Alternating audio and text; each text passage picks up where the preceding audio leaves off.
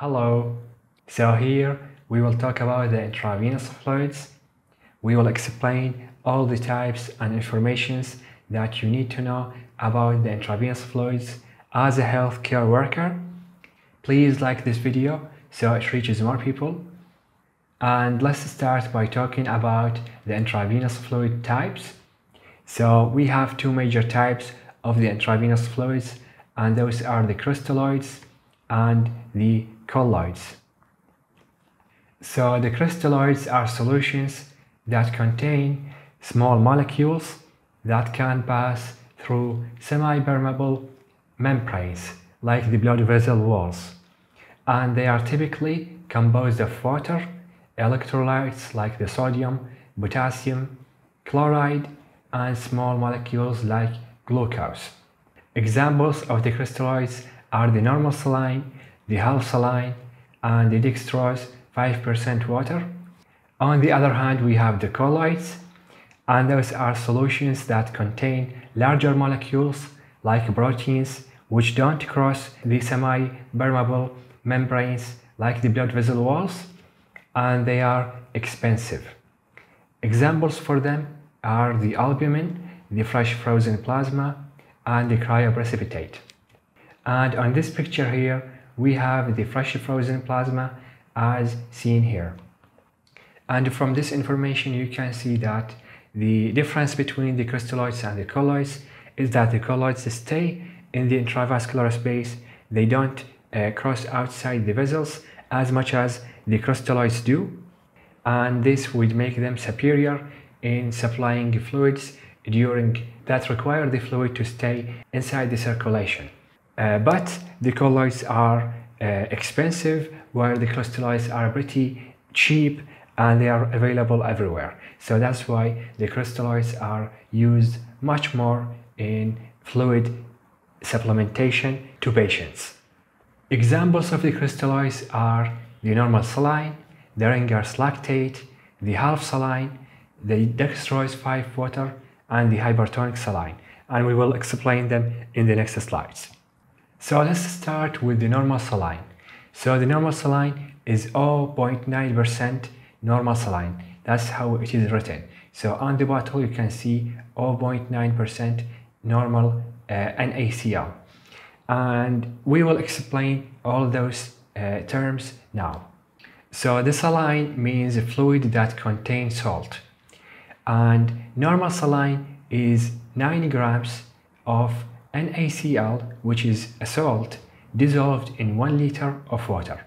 That is why it is 0.9%, because 9 grams of NaCl dissolved in 1000 milliliters. So it would be 0.9% normal saline.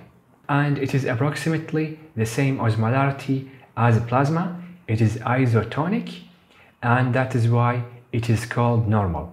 So the normal in the normal saline is because it is isotonic, the saline because it is salt, and the 0.9% because it is 9 grams in 1000 milliliters.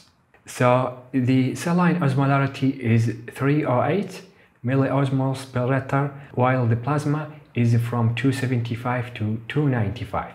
So it is pretty close, that is why it is isotonic. So the normal saline is used in volume replacement in hypovolemic and septic shocks. Also used in wound care, in cleaning and irrigating wounds to help prevent infection and promote wound healing. And it is used for diluting medications and administration of IV medications. And finally, it is used in laboratory and diagnostic procedures. There is one negative point about the normal saline, is that if the normal saline is supplied in high quantities during hypovolemic shock, for example, during septic shocks, during other type of shocks, where you have to supply high quantities, if you supply the patient with normal saline, this would lead to influx of chloride ions because it contains chloride, because it is NaCl, and this causes the bicarbonate ions to shift into the cells, which causes acidosis because the because the bicarbonate is alkaline, so when it shifts inside the cells, this would make the intravascular space acidotic. And because of the acidosis, the potassium shifts out of the cell and into the circulation, which leads to hyperkalemia. And that is why the lactated ringers are superior in supplying large quantities, because the normal saline, as we said, it leads to hyperkalemia and it leads to acidosis when it's supplied in high quantities, while the ringers lactate, as we will explain next, they don't cause these problems. Now let's talk about the ringers lactate. So it is written like that, Ri lactate, ringers lactate. So it is composed of sodium, chloride, potassium, calcium, and lactate. Some solutions are only called ringers because they don't contain the lactate part, but other solutions are ringers lactate because they do contain the lactate part, and they are the better solutions, and we will know why now. So the osmolarity of the ringers lactate is 286, which is isotonic because it is close to the plasma osmolarity, and the lactate is metabolized to bicarbonate. So it acts as a buffer in acidosis and doesn't cause hyperkalemia. So the ringers lactate would solve both of the problems, the acidosis and the hyperkalemia, just by it containing lactate, because the lactate will convert to bicarbonate, and the bicarbonate will solve the problem of the acidosis. It doesn't cause hyperkalemia. And it is the same uses as the normal saline, but it is better in supplying large quantities, and the concentration of potassium in ringers lactate is lower than the plasma potassium, and that is why when given to hyperkalemic patient, it lowers the potassium, because the volume to potassium in the ringers is less than the volume to potassium in the plasma. So when you give less potassium in a specific volume to higher potassium in a specific volume, this would ultimately lead to decreasing the potassium level in the plasma. Now let's talk about the half saline. So it is 0.45% of the normal saline, meaning it is 4.5 grams of NaCl dissolved in 1 liter of water, and its osmolarity is about 140 milliosmoles per liter.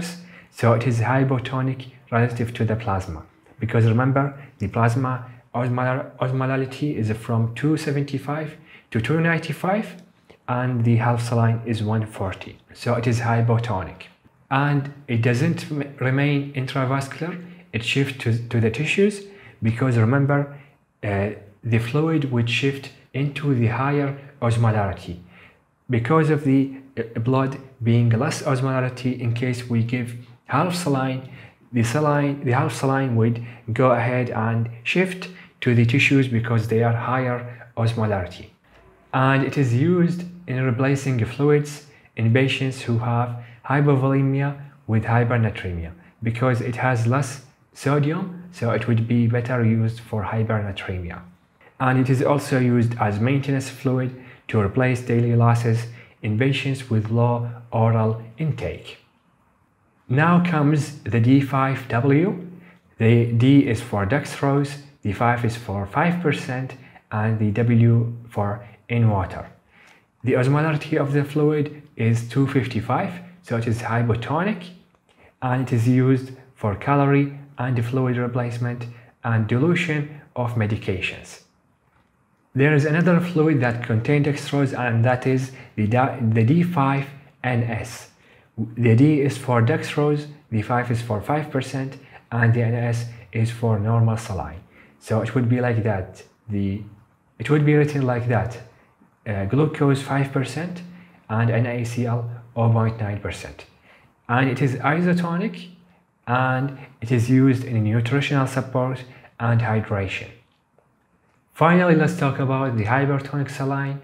It is 3% saline, so it is about 30 grams of of NaCl dissolved in 1000 milliliters of water, and it is hypertonic because its osmolarity is about 900, while the plasma is from 275 to 295. So it is much higher than the plasma, so it is hypertonic, and it draws the fluid out of tissues into the circulation because, again, the fluid shifts towards the higher osmolarity. If the higher osmolarity is in the blood, this would draw the fluid into the blood, and that's why it is used in elevated intracerebral pressure and in severe hyponatremia. Because in elevated intracerebral pressure, it would draw the fluids from the cerebral, from the brain and into the circulation, and this would decrease the pressure inside the skull. While in severe hyponatremia, because it contains more sodium, so it would replace the sodium in severe hyponatremia. And with that, we reach the end of this video. Thank you guys for watching. Please make sure to like and subscribe. And if you want to support us more, you can by subscribing to the Patreon, link provided in the description of this video. Thank you for watching, and peace.